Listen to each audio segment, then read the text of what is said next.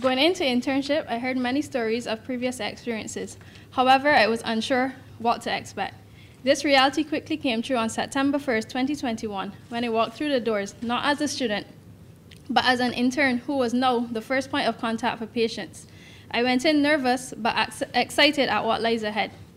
Internship felt like a never-ending year, comprising of many sleepless nights and long days, which brought out various emotions. This was coupled with days which were equally as rewarding and made me appreciate the value I was able to provide to the patients.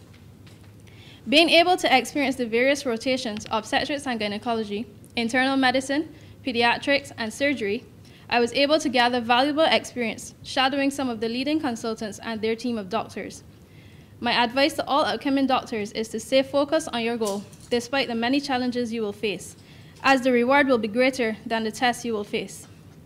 A strong support system, teamwork, commitment, and dedication are key to your success. I would like to close by firstly thanking the Almighty Allah for my success. On behalf of my colleagues and I, we would like to thank the Queen Elizabeth Hospital for selecting us as recipients for these awards. Thanks to my mom and dad, my family, the late Dr. Nagdi, my friends, seniors, nursing staff, and all ancillary staff for the encouragement and support over the year. Thank you.